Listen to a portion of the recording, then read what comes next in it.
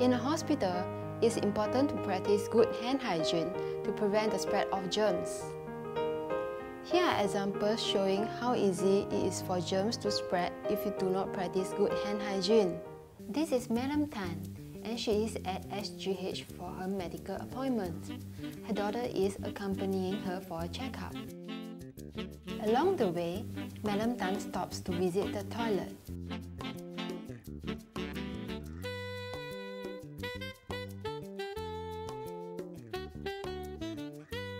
Hey, you forgot to wash your hands!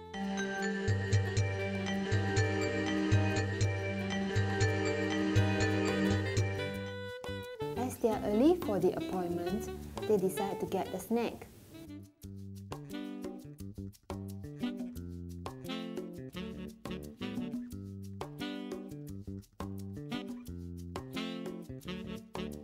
Oh, mister, please sneeze into a tissue.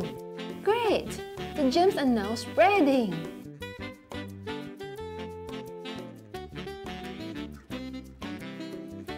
Oh no! Now Madam Tan has more germs on her hands. Makan time! Wait! You forgot to wash your hands first. Too late. This girl is here to visit her sister who has been admitted to a ward. Hey! Please cough into a tissue. Hold on, you should clean your hands before entering a ward.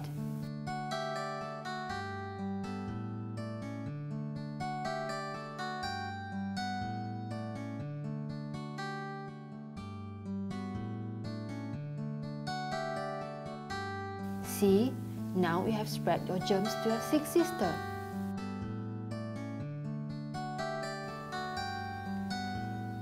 As you can see, it's easy for germs to spread if you do not practice good hand hygiene. Why is hand hygiene important? Hand hygiene minimizes the spread of germs and infections. Most foodborne disease outbreaks are spread by contaminated hands. Hand hygiene can reduce the risk of respiratory infections by up to 16%.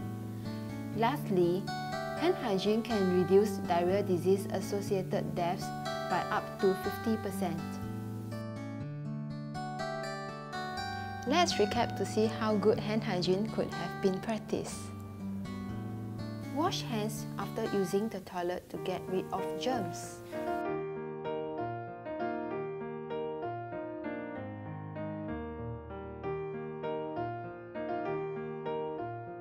Sneeze into a tissue or cough into a tissue to prevent germs from spreading onto your hands.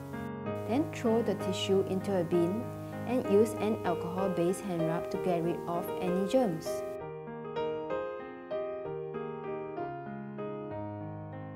Before and after touching a patient, use an alcohol-based hand rub or wash your hands with soap and water. This gets rid of germs that may pass on from visitor to patient and vice versa.